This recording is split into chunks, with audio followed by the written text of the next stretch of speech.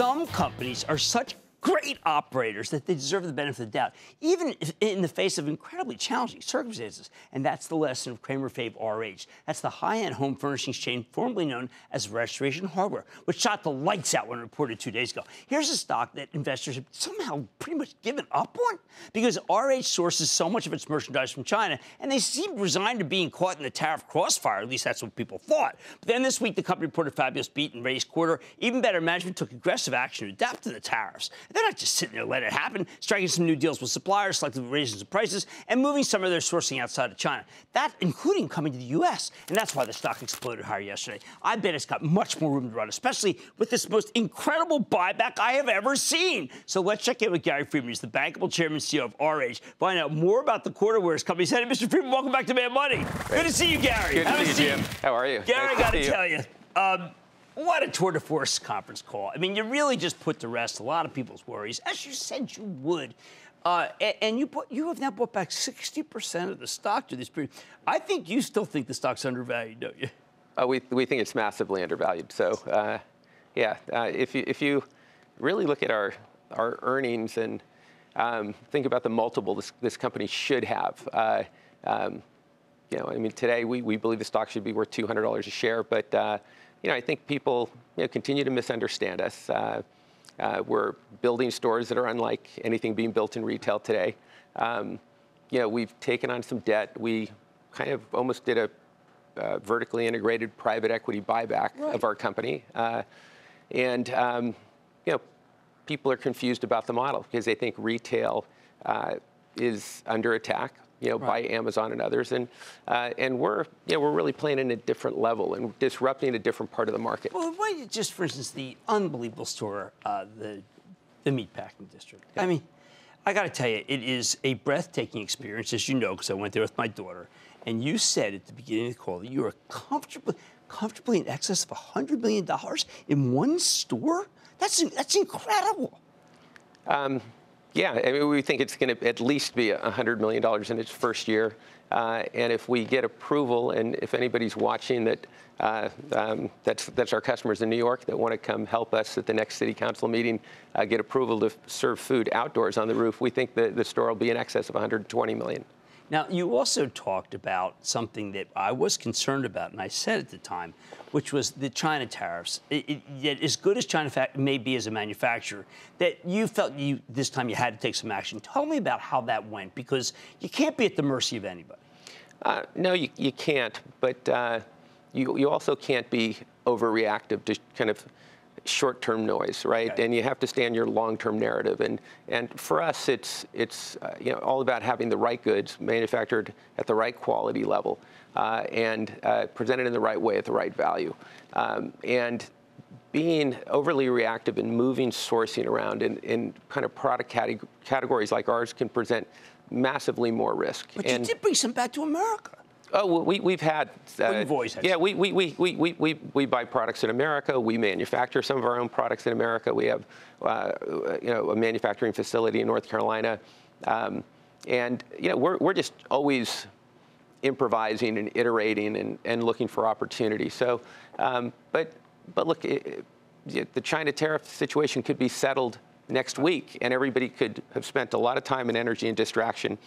The fact is, the Chinese government and the Chinese factories, they're motivated for a good outcome. Right. Okay. The U.S. is motivated for a good outcome. Balancing trade is a good thing.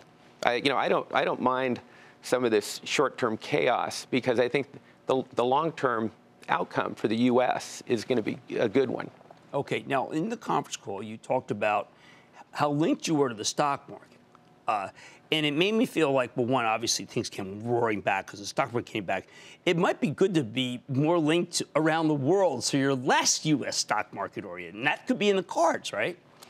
Oh, absolutely. For one, almost any business today is going to be linked to the stock market because of the massive amount of wealth that is tied in on multiple levels. So, when you look at our fourth quarter and we brought down guidance because there was a disruption, and the market fell 18% in December. Worst December in the history of the stock market. The market's come back to 20. The Dow's back to 26,000, and people are surprised. Well, like your business is back. Well, Right.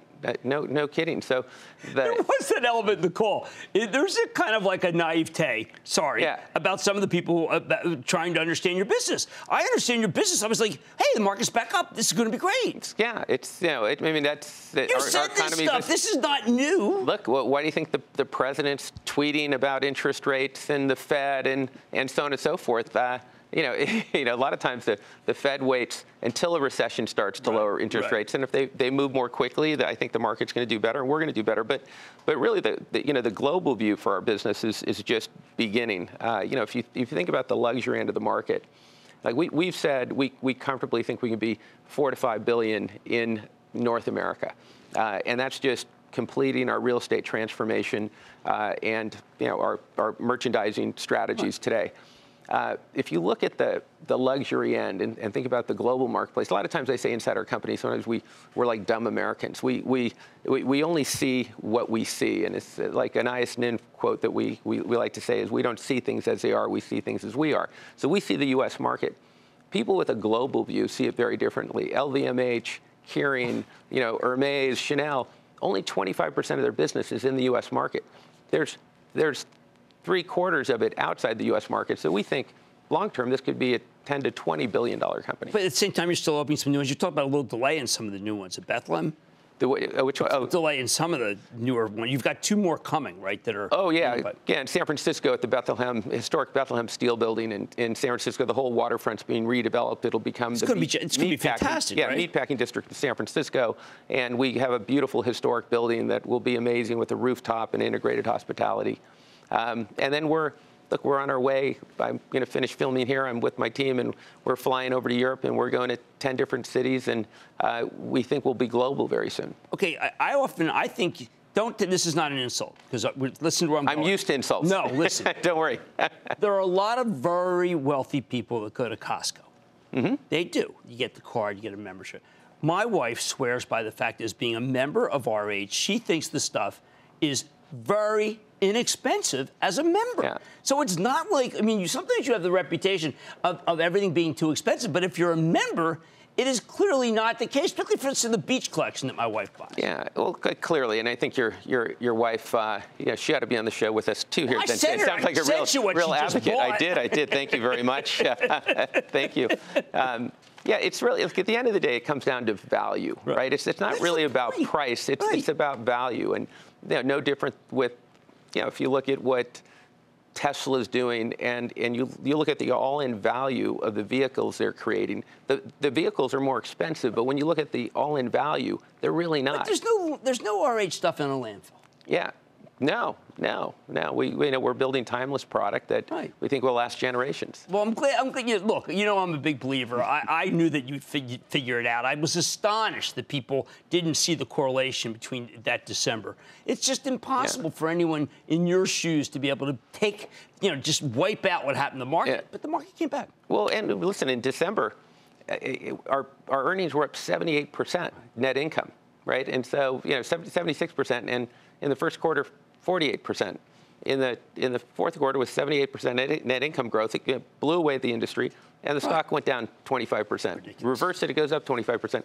So you can't get distracted by the short-term noise. You have to stay focused on your long-term narrative, and that's what we say. $5 billion. Yeah. Well, maybe 10 or 20 billion. Well, it's, after this trip. We get to 5, we're great. All right, that's Gary Friedman. He's founder, chairman, and CEO of RH. I got to tell you, it was a magnificent quarter, and by the way, a fantastic conference call. They have money's back after the break. Booyah! Jim Cramer here from Mad Money. Thanks for watching CNBC on YouTube. Click here to subscribe and get the jump on my exclusives with CEOs, plus market news, investing advice, and a whole lot more.